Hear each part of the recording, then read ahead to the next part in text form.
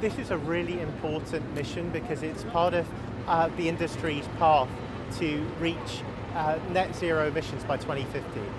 We believe at Boeing, and we've been a strong proponent of this over the years, that sustainable aviation fuel is the near and long-term drop-in solution to enable that target. So tests such as this, where one of these engines on this Boeing 777 is going to be 100% SAF, it's really important because it collects important data that we can then feed back into our manufacturing cycle, engineering, our whole fuel analysis, to ensure that we can get to a place in the future where flights like this can be certified 100% for sustainable aviation fuel for commercial operations.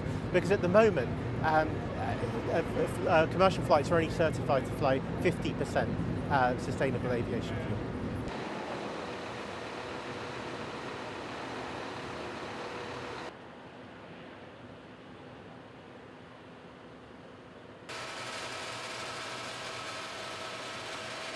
The SAF, obviously, as you know, it depends in its production on wastages, so it doesn't use the normal traditional energies.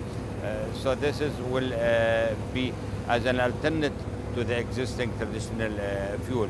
So for sure it's going to help relying on some of the traditional oils, and it will be a step toward helping the environment and helping we as an airline using a different type of source for powering our engines.